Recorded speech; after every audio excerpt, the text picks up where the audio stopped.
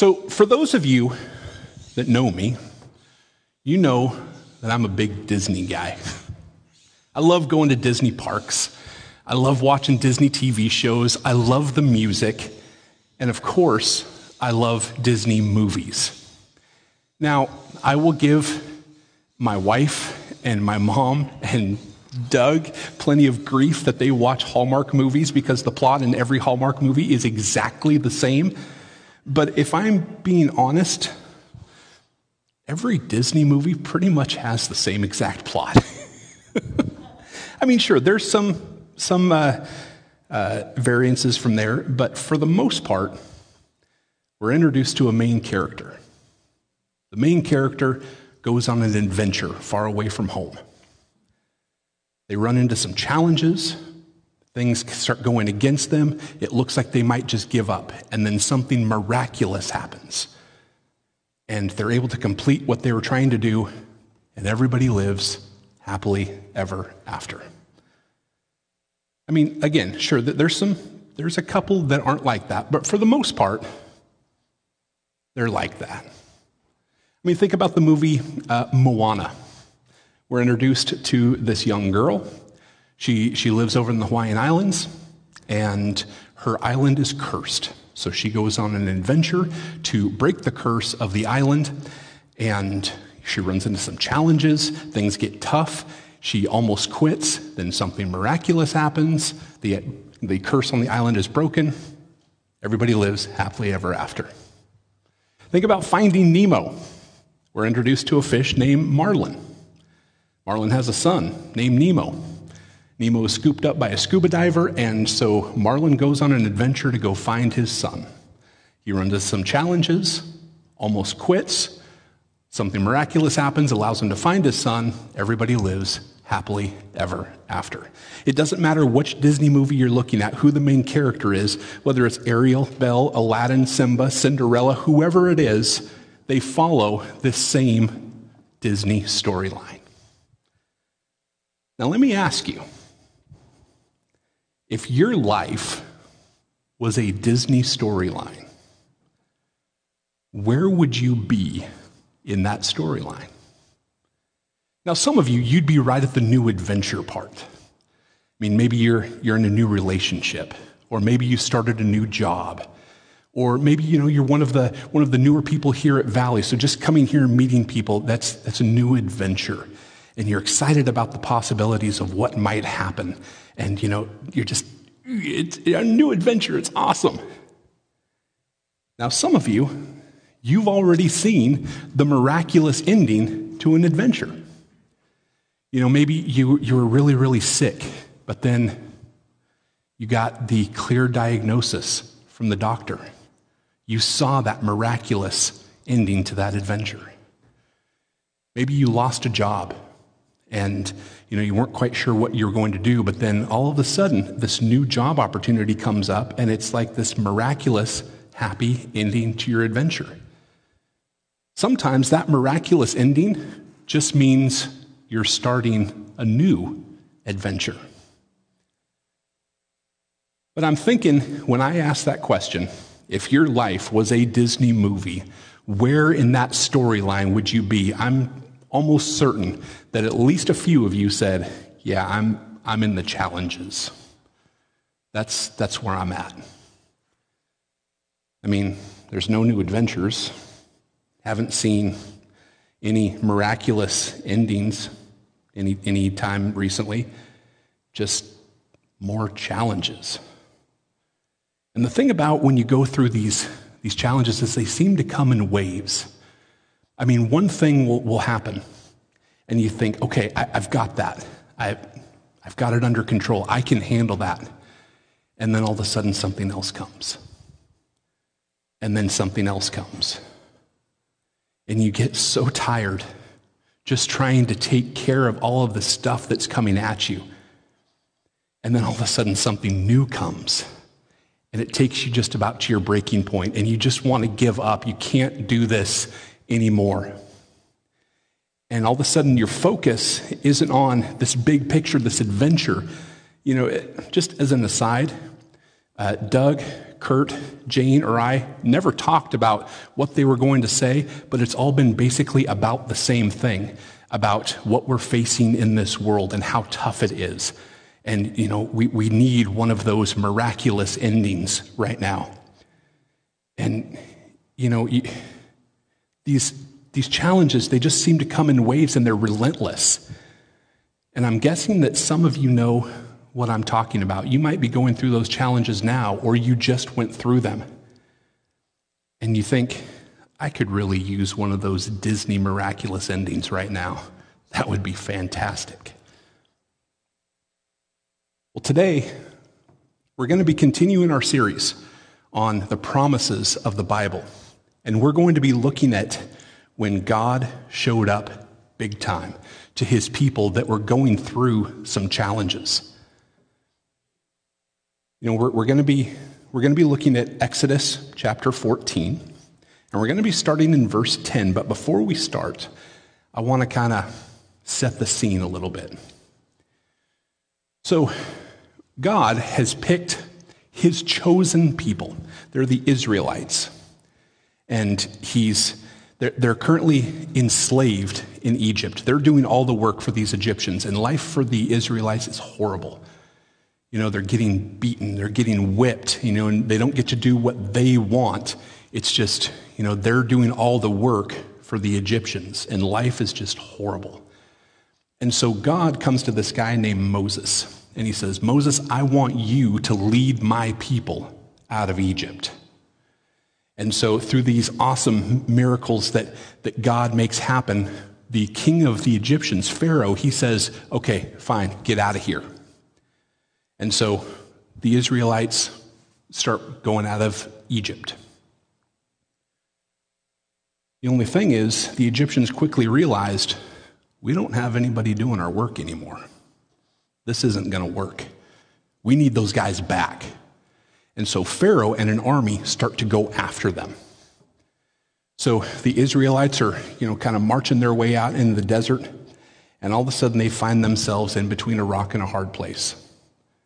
They've got the Egyptians behind them, chasing them. And they come up to the Red Sea in front of them. They're trapped. And that's where we're going to pick it up here in verse 10. It says, as Pharaoh approached, the Israelites looked up, and there were the Egyptians marching after them. They were terrified and cried out to the Lord. They said to Moses, was it because there were no graves in Egypt that you brought us out to the desert to die? What have you done to us by bringing us out of Egypt? Didn't we say to you in Egypt, leave us alone, let us serve the Egyptians? It would have been better to serve the Egyptians than to die here in the desert. So the Israelites are on an adventure. They're going towards their freedom. They're finally free from slavery. And now things are starting to look bleak. And they seem to be at their breaking point. They're not sure if they want to turn back to a horrible life, or maybe they're just going to die right there in the desert. And they're complaining about what seemed to be inevitable. And they didn't see a way out of trouble. And they were about to give up. Now, I don't want to speak for any of you, but I've been there. Not to the Red Sea, obviously, but I've been to a place where you make plans. You have this plan of how things are supposed to go. And then everything goes sideways. And all of a sudden you're left going, what is this? I didn't sign up for this. Nothing is like what it was planned. A little over 2 years ago, I started here at Valley. And man, when I started here, I had all these plans. God was going to use me to not only change Wilsonville, but man, we were going to change the world. And I was talking with Doug about ideas about how to reach the community. And I don't know when it happened or where it happened, but all of a sudden, my passion started to fizzle. And I started to pay attention to the day-to-day tasks that I needed to get done every day that I was here instead of the mission of bringing Jesus outside this building. And, others, they started to notice something was wrong.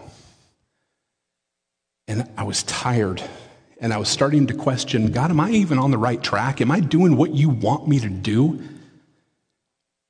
And then, unbeknownst to me, a group of people started praying for me. They started praying that I would get that passion back, that God would put that passion back in my chest. And I would get, little words of encouragement that would keep me going. And we'd get little wins in our ministerial adventures, like the Facebook thing we talked about earlier. And it helped me keep going. And then God pointed out a verse to me that's in this next section. And it's one that I hold on to every time I start to feel that I'm not sure if I'm on the right track. So picking it back up in verse 13, it says, Moses answered the people, "Do not be afraid. Stand firm, and you will see the deliverance of the Lord will bring you today. The Egyptians you see today, you will never see again. The Lord will fight for you. You only need be still." Did you hear what Moses said? The omnipotent God that created the world and everything in it will fight for you. Doesn't matter what challenges you're going through, doesn't matter what's happening in your life. The Lord will fight for you. And here's the thing, it's not a tag team match. God doesn't need your help. God will take care of it. You only need be still. And it's not just this verse that has that message.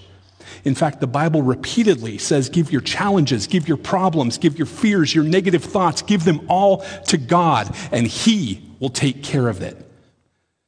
Isaiah 41:10, it says, "So do not fear, for I am with you. Do not be dismayed, for I am your God. I will strengthen you and help you. I will uphold you with my righteous right hand." Joshua 1:9 says, "Have I not commanded you? Be strong and courageous. Do not be afraid. Do not be discouraged, for the Lord your God will be with you wherever you go." Psalm 46:10 says, "Be still and know that I am God." These verses and so many more in this book all have the same message. Just relax and understand that God can and will take care of it. We talked this morning that there are 3 answers to prayer. Yes, no, maybe later. God will answer your prayer. You only need to be still.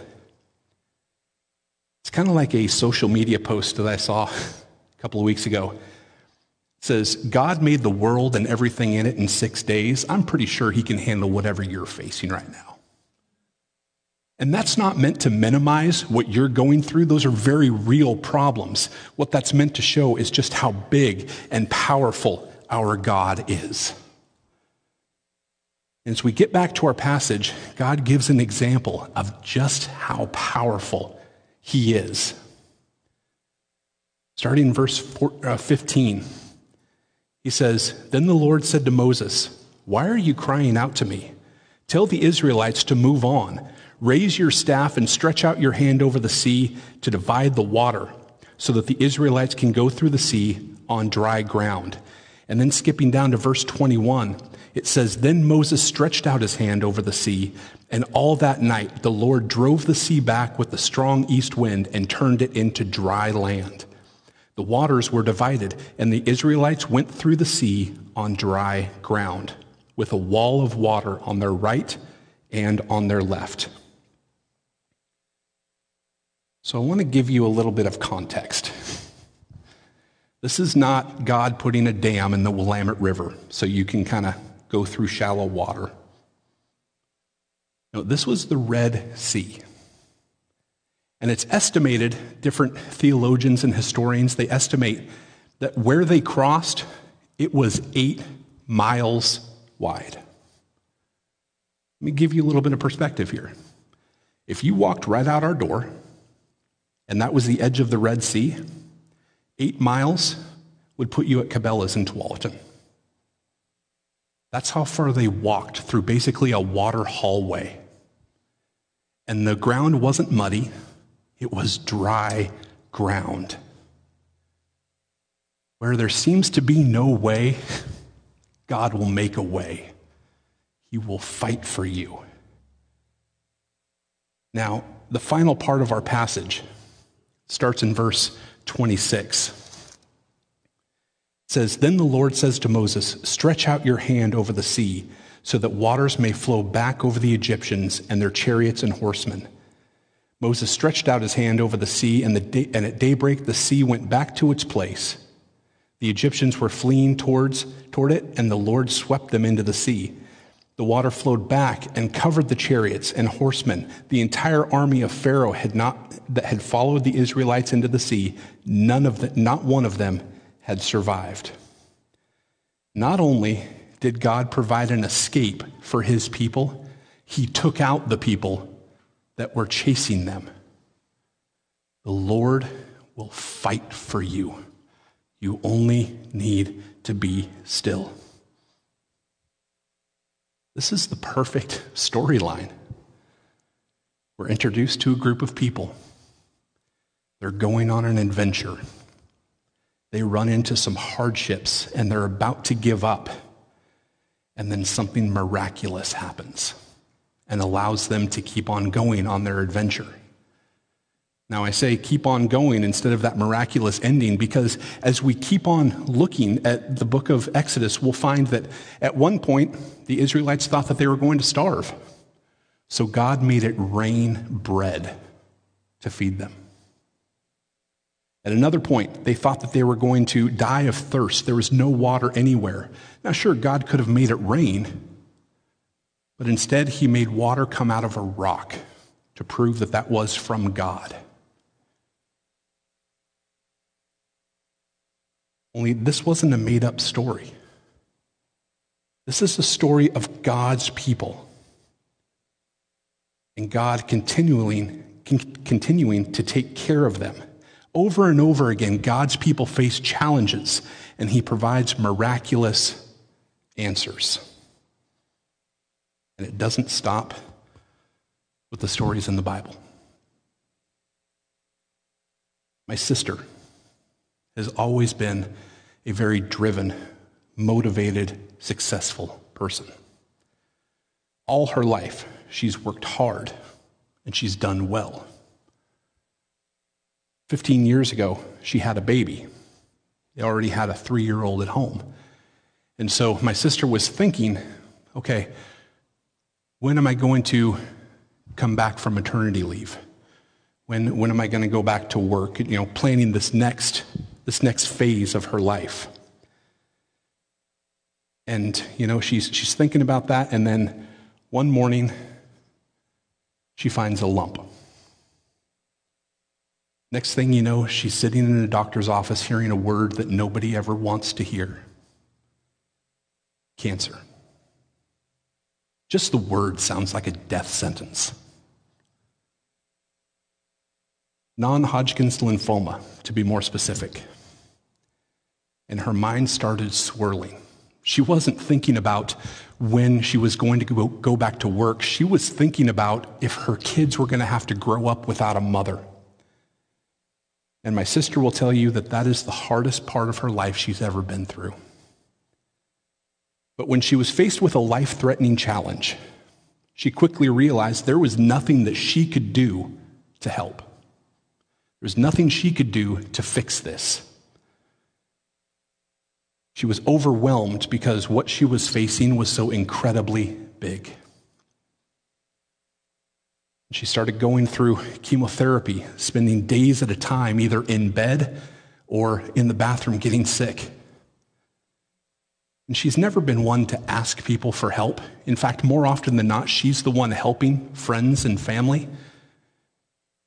But as she went through this horrific treatment that was trying to kill the cancer in her body, she and her family were forced to just be still and let God take care of them. God brought people People showed up in droves, brought the meals, took care of the kids, and were just there to just let her vent and cry and just to be there. A little over a year later, cancer was gone. 15 years later, the cancer is still gone. And the only reason that she made it through this horrible part of her life is the same reason that you can make it through whatever challenges you're going through now.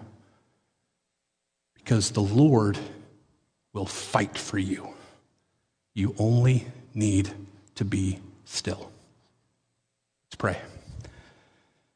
Lord in heaven, thank you so much for today, and thank you for taking care of us. Thank you for fighting for us when we don't know what to do.